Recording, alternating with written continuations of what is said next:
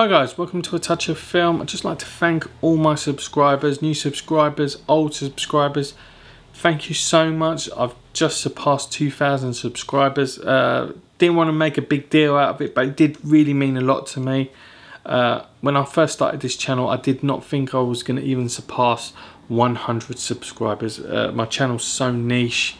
I just talk about Asian movies and the weird taste of movies I like.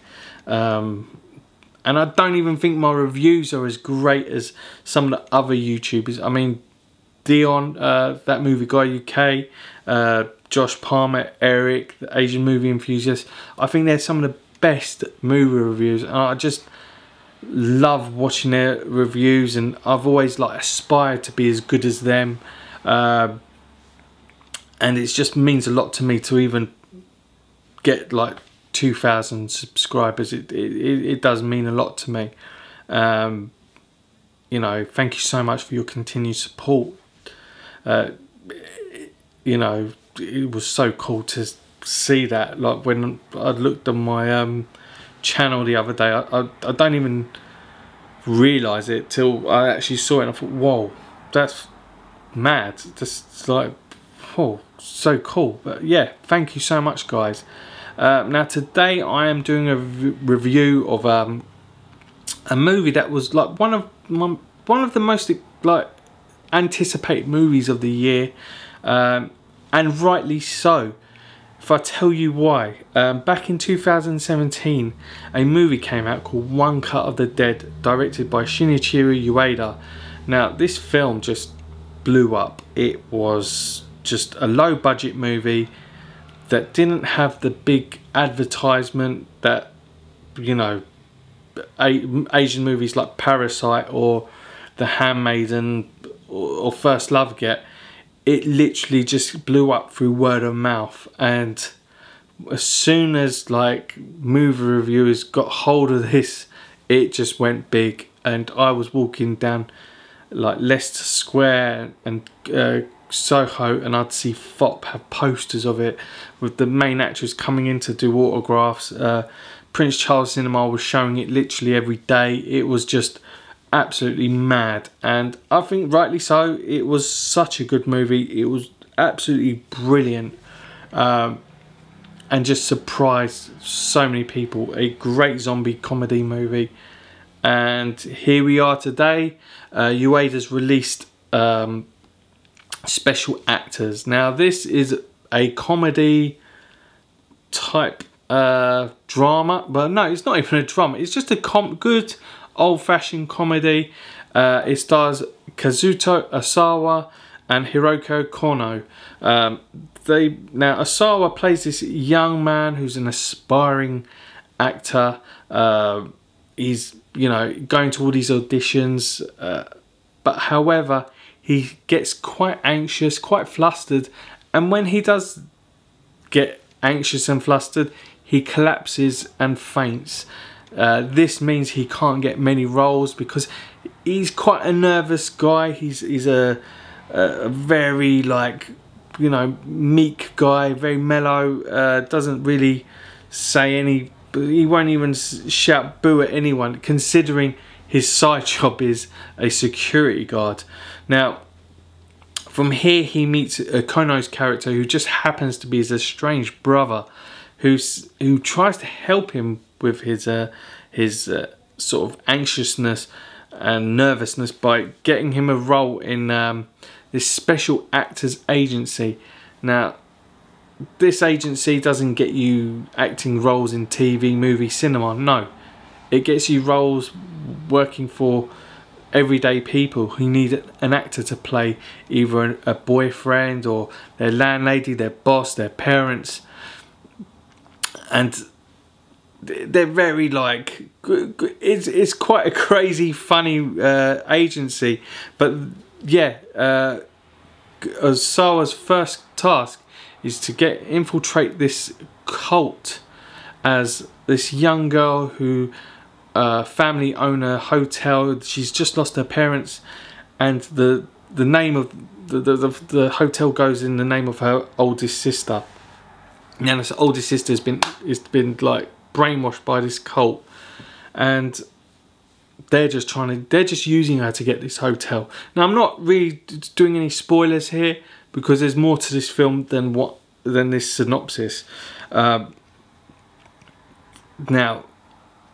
this cult, they're pretty crazy. They just follow this young boy who can't even speak. But yeah, it ends up being quite a funny sort of like infiltration, which just goes absolutely bonkers. Asara and Kono just have everything planned. It is such a fun just to watch this infiltration. Now, the movie doesn't really have any like pizzazz or flashing lights, just like how One Cut of the Dead did. It's just so simple, but it doesn't really need it. It just relies on great storytelling and a great story, which is just very, whilst the story is so simple, I think the way he narrates the film is so smart, which is very much like in the vein of One Cut of the Dead. The movie is just whilst it's so funny, it's quite charming, and it was such a delightful movie, which once it's finished, it makes you feel quite warm and cozy, which is a weird thing for me to say, but yeah, it's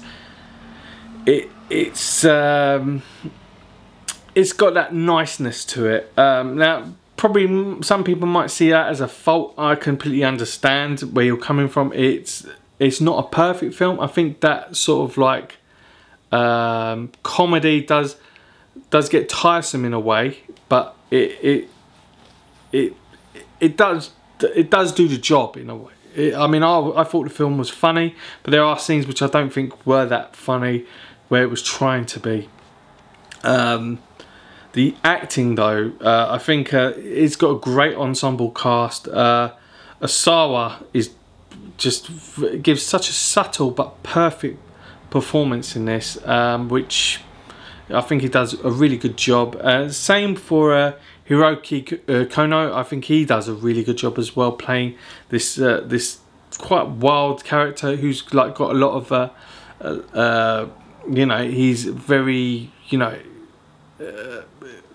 he's got a lot of balls, and he goes for it, and I think the way they bounce off each other is really good. I think the film itself, whilst I say it's not perfect, I really think it's worth watching. It's no way near to the level that One Cut of the Dead was. I thought One Cut of the Dead was close to perfect as possible, considering it cost nearly next to nothing to make. But yeah, I think the same goes for Special Actors. I don't think Special Actors was a very big budget movie. It really does show, but it didn't really need to, because I don't think it needed anything. It didn't need great, amazing cinematography. It just needed this great cast, great story, and that was it. Because I think the story, the writing was just brilliant. So yeah, definitely worth checking out. If you do get a chance to watch it, please do. I know it was being shown at Fantasia Film Festival. Dion reviewed it. Go to his channel and check it out. I'll put a link below to check out his review. But yeah, definitely check out Special Actors if you do get a chance. I'm sure it will get a wide release just off the back of One Cut of the Dead. But yeah, definitely check it out, guys. So if you've seen it, or if you plan to see it, comment below. Let me know what you thought of it. Or if you were a big fan of One Cut of the Dead, yeah, still comment below. I mean, that film was massive. Even got like a plain archive release, which is just mental. And it was a really good release as well. So yeah, let me know. Hit that subscribe button, click like, and I will see you in the next video, guys. I'll have some more reviews to do as well. Till then, take it easy.